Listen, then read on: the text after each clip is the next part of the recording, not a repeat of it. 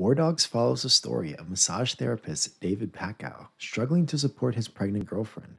Worried about the future, David meets up with his old high school friend, Ephraim DeVerali, who's played by Jonah Hill.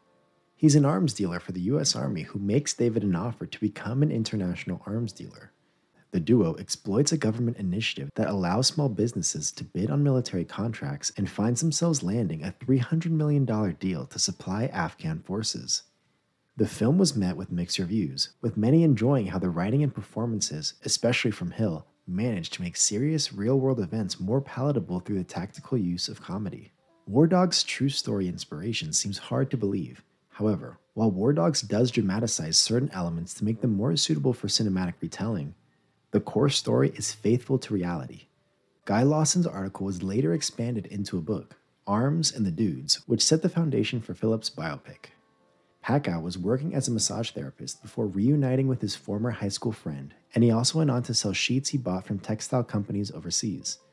Meanwhile, DeVerali was shipped off to Los Angeles midway through high school where he sold guns with his uncle, and learned about arms dealing before partnering with Packow to do it on a bigger level.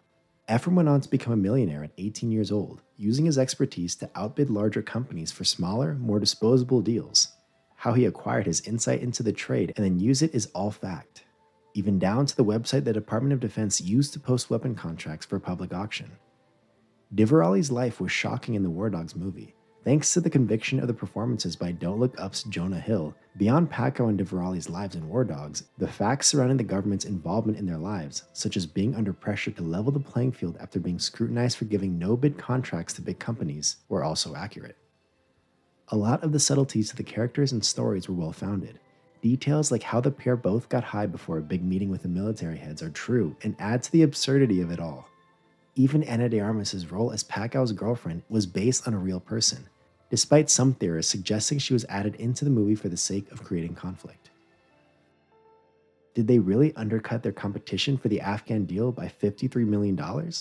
Yes, their $298 million bid undercut big-name competitors like Lockheed Martin and General Dynamics by about $53 million, which won them the contract. The government never gave an age limit specification for the ammo in the contract. As a result, AEY was able to source cheap ammo that was manufactured in 1966, in the era of the Vietnam War. Like in the movie, the New York Times got wind of this, in addition to rival companies who spread rumors that they were drug dealers in over their heads. As they continued to find cheaper places to source ammunition, their commission on the Afghan deal rose to a hefty $85 million. The Afghan deal wasn't the first time AEY Incorporated had operated dishonestly. In order to double his money on a deal, Ephraim DeVerali once swapped high-end weapons for poorly made Korean copies. On another occasion, he sent the Iraqi army poorer quality helmets than the helmets they'd paid for. While War Dogs does get the essence of its story and characters correct, some creative liberties were taken to embellish certain things, namely the drama. This is a common practice in on-screen adaptations of true crime stories. One notable difference, DeVerali shooting a gun off after a deal fell through, as seen in the film's trailer and poster, did not occur. This is, of course, a moment that shows DeVerali's obsession with money and power, but he wasn't as reckless in real life. In a similar fashion, none of the actions that take place in War Dogs actually happened either. Packow and DeVerali did find themselves in precarious situations, but it was mostly from behind a computer screen. Phillips makes their job seem far more dangerous than it ever was to heighten the story. When the pair went abroad, it was for gun shows and the like. They never came under fire for transporting arms, and they never even went through Iraq's famous Triangle of Death either. Another notable moment that didn't really happen was when Packow gets kidnapped by Henry Garrard, played by Maestro's Bradley Cooper. The sequence bookends War Dogs, but it was all fiction. Packow wasn't even a point man in Albania. Cooper's Garrard was also based on a real person, inspired by Swiss Army dealer Henry Tomet. Though Tomet did try to rip them off and was cut from the big deal shortly thereafter as a result, no kidnapping and torturing of any kind occurred. Ephraim and David are also said to be around the same age, which isn't true. At the time they reunited, Ephraim was 19 and David was 23. How did the government not realize they were working with less than reliable potheads? Journalist Guy Larson's 2011 Rolling Stone article on which the movie was based actually focuses much more on the Pentagon's culpability, especially their lax specifications regarding the ammo and their failure to properly vet the company they were working with. AEY had in fact been placed on the State Department's watch list after importing illegal firearms, but the list was never checked by the Pentagon. They also failed to take into consideration the bids AEY had previously defaulted on, which resulted in a less than stellar track record. They got a lot of it in, says Lawson of the real events depicted in the movie, but you watch the end and you think it's about these two guys. It's not, it's about the system. The Pentagon had turned a blind eye to what private contractors like AEY were doing to acquire the arms. It was evident the Pentagon knew AEY had been shipping Chinese-made ammunition to Afghanistan, but the government was not charged in the case. Yet, a Pentagon investigation concluded that when the contract fell through, it led to mass shortages in the supply of ammo in Afghanistan in 2008. What did war dogs Pacquiao and Diverali do after the movie's events, and where are they now? Though War Dogs portrays Pacquiao and Diverali as best friends, which they were, the pair have cut ties in the years since their arms operation was shut down. Pacquiao's life has changed direction, which recently is partly due to his involvement in the Todd Phillips film. In fact, Teller and Phillips directly consulted with Pacquiao for the project, which is why so much of the minutiae and details are accurate.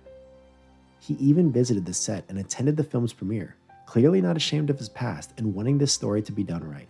Now, Pacquiao works as a musician and has his own company which sells electronic drum kits. This is, of course, when he's not traveling the world, something he's fond of, or tending to his daughter. His days of gun running are long behind him. According to Pacquiao, Ephraim Diverali became gradually more difficult to work with, and even accused the AEY president of withholding money from him.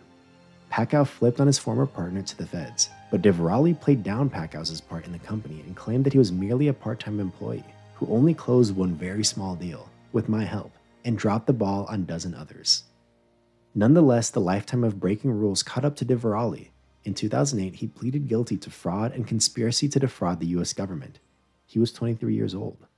I have had many experiences in my short life, Diverali said before Judge Joanne Leonard in court. I have done more than most people can dream of, but I would have done it differently.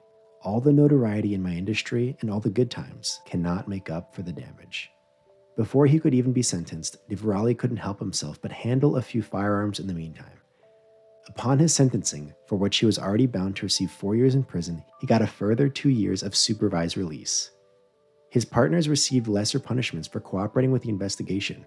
True to his personal brand, Diverali continued to wheel and deal while in jail and looked for shorter prison time and more power, as he explained to his father.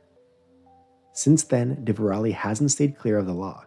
He sued Warner Bros. For defamation and war dogs, but the lawsuit was thrown out. Then he became entangled in a court battle with a man who co-authored his memoir, Once a Gun Runner. Diverali also started a media company named Incarcerated Entertainment.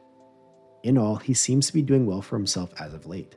According to former AY investor Ralph Merrill, Ephraim Diverali lives in a condo with a locked gate and drives a BMW. David Pacquiao and Ephraim Diverali's net worth. The net worth of celebrities is always a topic of interest for the film and series viewers. And though David Pacquiao and Ephraim Diverali no longer have access to $100 million contract opportunities, they're still millionaires. Pacquiao is estimated to have a net worth of around $2.9 million thanks to his music business, as well as his involvement in the production of War Dogs. Curiously, there's less certainty regarding the real net worth of Ephraim Diverali, which could be anywhere between $15 to $25 million. This data is estimated from the apparent success of Once a Gun Runner, as well as his various business ventures, and the discrepancies between these differing approximations are likely due to his multiple lawsuits. War Dogs' real Pacquiao and Diverali are doing pretty well for themselves, all things considered. This is especially true when comparing Pacquiao and Diverali's fates to other high-level criminals with mysterious deaths, lifelong prison sentences, or those still being hunted by the authorities.